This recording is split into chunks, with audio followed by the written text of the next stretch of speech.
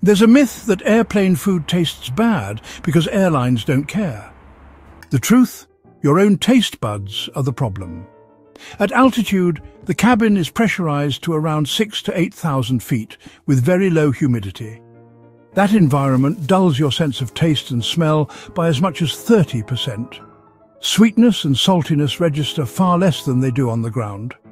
That's why airline catering teams overseason food with extra salt, sugar and spices.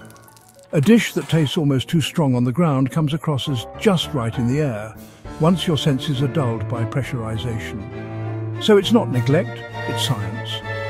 Airlines work with food labs and even test meals in pressurized chambers to predict how flavors will shift.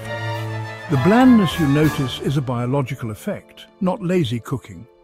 Some airlines go further, tailoring menus to altitude with umami-rich foods like tomato and mushroom, which taste even better in the air.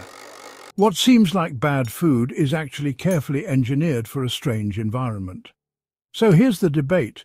Do you think airplane food is genuinely bad, or is it your taste buds that are betraying you?